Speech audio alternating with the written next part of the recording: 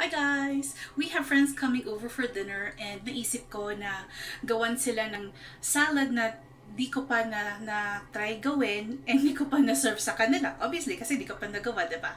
And I will call it Mediterranean Mixed Green Tuna Salad. I think it is very simple kasi pag salad mix lang, diba? Salpak lang, ganyan. So, I want to share with you the ingredients and the procedure. So, tara, samahan niyo ako at para ipakita ko sa inyo kung paano gawin.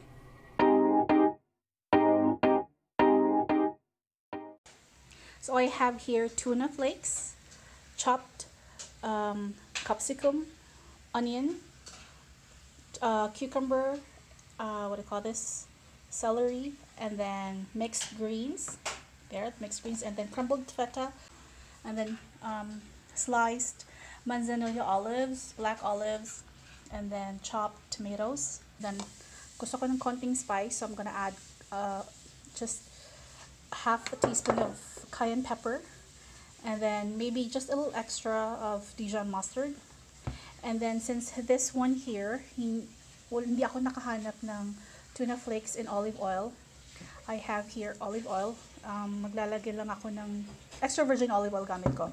Maglalagay lang ako dito ng mga 3 tablespoons ng olive oil, extra virgin olive oil. And then a salad dressing. Ito yung salad dressing na bili ko. Alright, so let's dump all the ingredients in our bowl. Unahin natin yung itong mixed greens. There. Just dump it all in. There you go.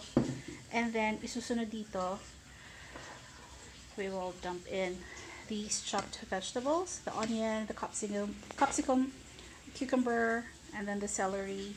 And then, pagkatapos nun, itong olives and the chopped tomatoes.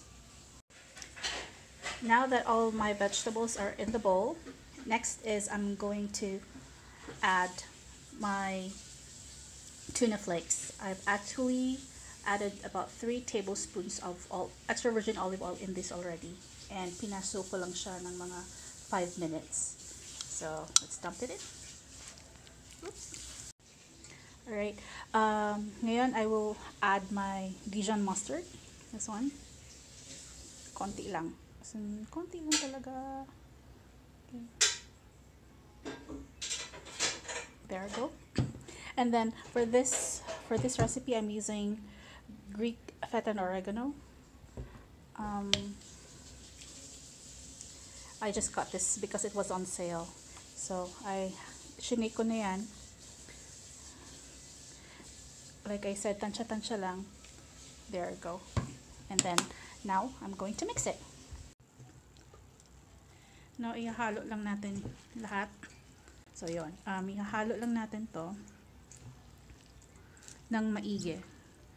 So yun, my bowl here is deep, so kailangan dakutin talaga siya sa ilalim. Ganyan. You just have to make sure na it's mixed well. Everything is mixed well. Right, I'm satisfied with how my salad looks like. So I'll just put some feta cheese na ihahalo ko rin din. I've tasted the salad. Okay naman siya, kaya lang hindi pa siya, medyo natatabangan ako ng konti. So I'm gonna put salt, freshly ground black pepper. So yan.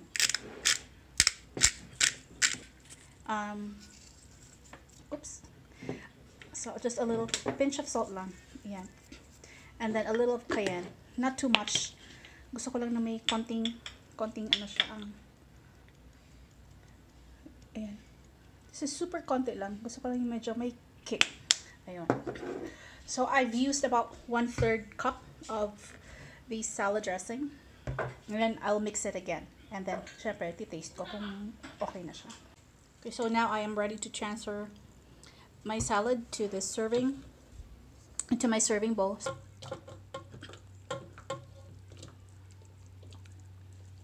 Now I'm gonna top this salad with more feta, crumbled feta. Kasi dalawang klase pala yung feta.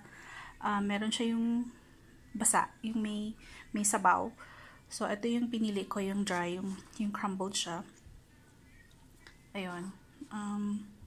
Ayan lang. Tapos, more of the black olives. Yan. Ano lang siya, palamuti. Yun. Alright. So, that's it. Now, pwede ko na siyang ilagay sa ref. Super dali lang, diba? Salpak nyo lang lahat sa bowl, mix, tapos ilagay sa ref until ready to serve. Sana nagustuhan nyo itong video na to. And if you did, hit nyo naman yung like button. And pag di pa kayo nakapag-subscribe, please subscribe. So, until next vlog, bye guys!